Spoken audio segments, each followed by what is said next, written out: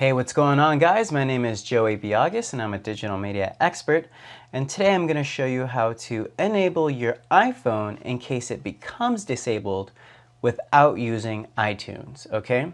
So this means basically sometimes your phone gets kind of locked up and then you're not able to use it, so we need to reboot it. So this is what we're going to do, is we're going to reboot it. So what you need to do is hold down the only button that's on the, well, I shouldn't say the only button, but the circle button at the bottom, which is the home button on your iPhone, and then the top button right here, which is the power button. Okay, and you want to press and hold both of them at the same time. Okay, press and hold until the phone goes off, basically.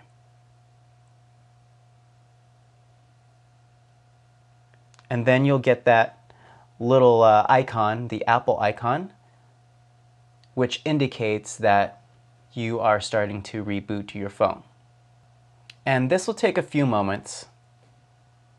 And voila, once it appears again, that means we've rebooted the phone, very similar to rebooting a computer, and now we can slide to unlock and be able to use our phone again with a fresh start.